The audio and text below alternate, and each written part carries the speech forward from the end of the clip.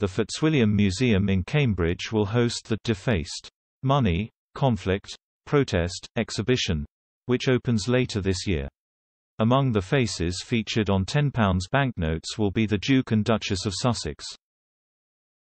The Duke and Duchess of Sussex appear in the piece entitled, Harry of England, 10 Megs, created by Boo Werlow in 2019. The piece is a redesign of Banksy's famous 2004 work, Defaced Tenor. The artwork featured a picture of the late Princess Diana, Prince Harry's mother, looking sideways in the position the Queen typically occupies on the £10 note. In Werlow's piece, Prince Harry takes the place of the Queen and the Princess of Wales. Meghan then appears emblazoned on the reverse of the note, with the message, "Trust no press." The museum said the exhibition will run through 2.5 centuries of currencies, mutilated, to show emotions such as anger and dejection.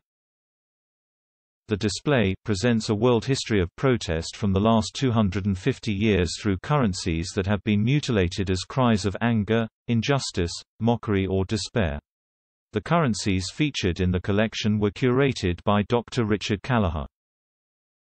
The exhibition will also feature references to U.S. slavery abolitionist campaigner, Harriet Tubman, and a piece with allusions to Donald Trump's alleged links to Russian President Vladimir Putin. The Fitzwilliam Museum said, "Money is the perfect medium to highlight issues of wealth distribution, including the chasm between those at the top and the bottom, and the effects on those living in poverty. Money, both as a physical and theoretical entity, has been used by artists to draw attention to the links between government policy and the financial and banking systems. In our pandemic age where the use of money is increasingly being replaced by digital methods of payment, and against the backdrop of the current cost of living crisis, times of inflation and spiraling costs and debt, the exhibition's themes in which currency has been, and continues to be, created and defaced remain urgently relevant."